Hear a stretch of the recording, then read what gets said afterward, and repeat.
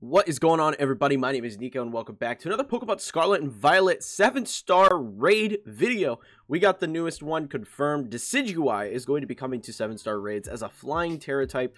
Really cool stuff, and I want to break down some counters that I think will be pretty good for it. Again, all of these are speculation because we don't know the move set, but I want to kind of break down some ideas very early on for you all, and there will be an update video in the future. If this is your first time here on the channel, make sure you are subscribed for more videos like this in the future, but let's get into it. So first things first, like I said, we got to talk about the fact that Decidueye is coming. It is a Flying Tera Type with the Mightiest Mark. Again, you can only get one per save file as per usual, and it runs from March 17th to March 19th, and then the second weekend is March 24th through the 26th. 2 weekends for this one, unlike Pikachu.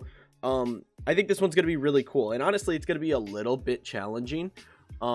Truthfully, I think there is a lot of potential for this to be pretty challenging. I think electric types are definitely going to be the way to go for this Pokemon. I've messed around with some of the other ones, you know, like ice types and rock types that are good into flying. And I haven't found one that really feels great. So Decidueye is coming. We can assume the ability is going to be long reach, not long reach. I don't know why I even said that. Long reach. Instead of overgrow. Makes sense. An item is possible.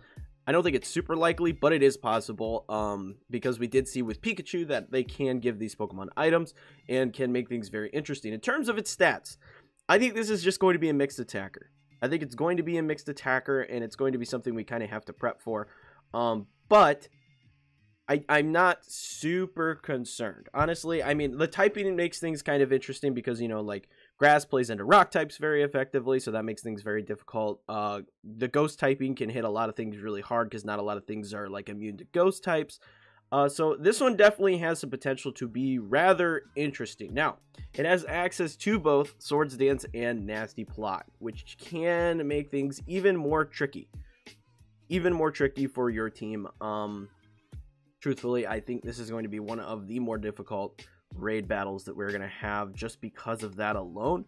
And not necessarily having a fantastic Pokemon to get in and kind of clear it. Now, in terms of the moves it'll get, it does have access to a couple fighting type moves, but I don't really know if we're going to see any of the fighting type moves.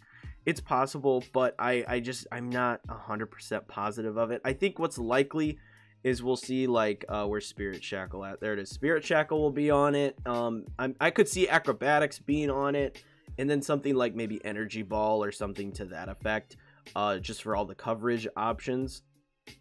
And I think that would make a really strong set, plus what, you know, Nasty Plot or Swords Dance. That would be what I imagine this Pokemon having, because again, I think it's going to be a mixed attacker for sure, and be just a challenging Pokemon to break through. So I've got a handful of counters here for you that I think could potentially be good into Decidueye, because it's just a very interesting typing that really can shake things up, because like a lot of things are still going to get hit by one of the three types, which makes things kind of tricky. Like if it has a ghost type attack, there's not much that can just outright avoid a ghost type attack.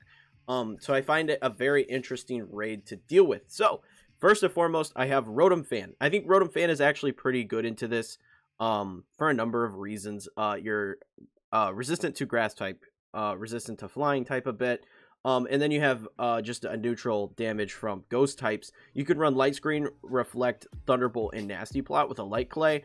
And this Pokemon is actually pretty solid, going to be able to put up pretty decent damage against this. And I think it's a really solid bring for this particular raid. Now, the EV spread would be 252 HP, 252 special defense with 4 defense, and then a modest nature. Now, obviously, if this shifts, and it is a mixed attacker, you can kind of, you know, switch these around as needed to optimize your defensive set. But I think Rotom Fan's a really, really good one for this particular raid. Now, one that so many people have been thinking about already is Iron Hands. Obviously, Iron Hands is going to be pretty solid into this, simply because of the fact that, you know, it does really big damage, and that's something that's super important. Now, I think the best spread is going to be 252 for attack and 252 special defense. The issue Iron Hands faces is that literally everything that it has, Decidueye has, is going to be neutral damage to this, right? So you're going to take hits. There's no way around that. It's not going to feel good. What I think is the best set is not the belly drum set, because you're putting yourself in a very vulnerable position.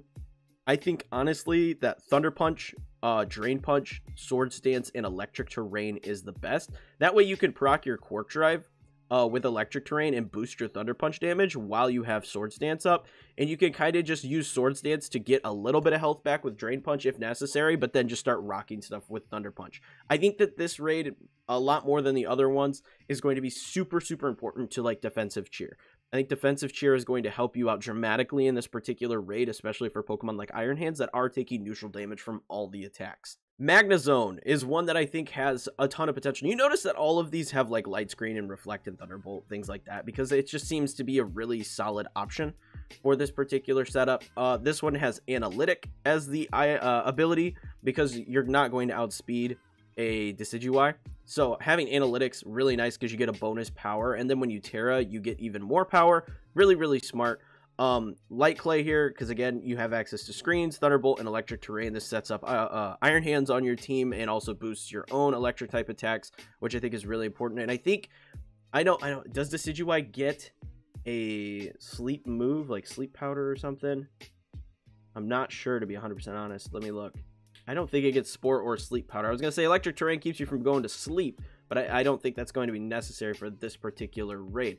But yeah, I think Magnezone honestly has a lot of potential as well. Again, 252 HP, 252 special defense, 4 defense, and a modest nature. I think this is a really strong option to bring to this particular raid. Obviously, Miraidon is going to be really solid here, mainly because of the fact that it has Parabolic Charge. Now, the reason Iron Hands is so good into so many different Pokemon is because Drain Punch or any sort of leech move on a raid boss is super great, because you're able to drain so much health back. Like, you pretty much can reset your health every turn with a leech move. Like, I used Toad Scroll on Pikachu. Once I Terra'd, every single Giga Drain I used restored my Toad Scroll to full health. So that's something you really have to be aware of with these drain moves, and Parabolic Charge is a really solid option for that. So I have Calm Mind, Parabolic Charge, Light Screen, and Reflect. Obviously, you don't need Electric Terrain on this thing, because you can set it yourself when you throw it out, and your special attack is going to spike because of that. So the spread is 252 HP, 184 defense, and 72 special defense with a modest nature. I think this is a super solid option with a magnet in its hands to just kind of set up with Calm Mind, set a couple screens, and honestly, you may not even have to. If you have other Pokemon that are mainly focused on screens or like weakening the opposing Pokemon, you could just start spamming Calm Mind, go in with Parabolic Charge, and just start doing crazy damage. The last one is a kind of interesting one that I added, simply because of the fact that it is a relatively bulky Pokemon, and I think it has a lot of solid options for dealing with this particular raid. So, I have a Torkoal here. Torkoal, I mean, you could throw like Drought on it. Honestly, I think Shell Armor might be better, because you're not really using any fire type attacks here.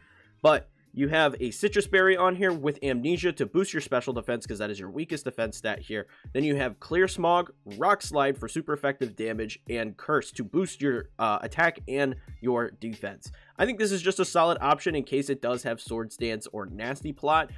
You're able to go in and Clear Smog, and you're not going to be getting rocked by any of the attacks that this Pokemon has, right? You're going to take damage, but you're not going to get absolutely obliterated like a Moongus would from a flying type attack, or like Gastrodon would from a grass type attack. This Pokemon has a better coverage options than going in with a Clear Smog to reset the raid for everybody. So I think that this is a really solid option if you wanted to bring a Clear Smog Pokemon to this raid, and it's got good defensive options and a ability to set up your Rock Slide. And I know everybody assumes, you know, Torkoal's a special attacker, but its attack and its special attack are the exact same. So I think going in with Curse and Rock Slide is a really good way to get in and do some work, especially considering that you're only dropping your speed with Curse, and you don't really have any speed to begin with. So I think this is a super strong option if you wanted to have a good Clear Smog user into this particular raid boss. But those are the things that came to mind immediately for this particular raid. Another option that I thought about was King Gambit. King Gambit could be very good into this raid, simply on the fact that it resists everything. It resists flying, it resists grass, it resists ghost. So it resists everything that this Pokemon could throw at you.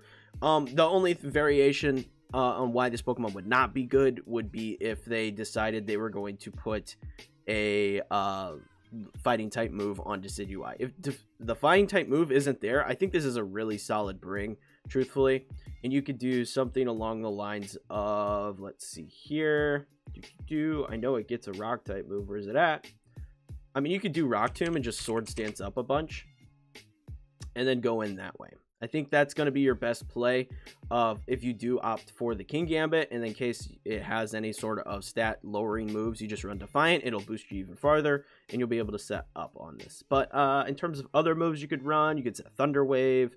Let's see here. I mean, you could even run Assurance. Assurance would probably still be good because you're probably going to get hit first every turn. So I think that would still be a pretty solid option for this particular Pokemon. You could do something like this. I think King Gambit has potential to be good. I don't think it's the best bring, but again, it resists everything, which gives you a pretty big advantage against this Pokemon. But those are the things, like I said, that immediately come to mind for this particular raid. Once we know more, I'll have an updated video on this, on new builds and stuff that I think are going to be worth using in this particular raid. These are just early speculation builds. But if you found the video entertaining and helpful, leave a like and subscribe for more videos like this in the future. If you want to see more from me, check out this video. Or actually just check out all these videos. I have videos covering moveset guides for all the ruinous legendary Pokemon. Check those out. Really cool stuff. In VGC, they're added in Series 3, and I think they're all going to be really good in their own ways. So check out all those videos. But until next time, peace.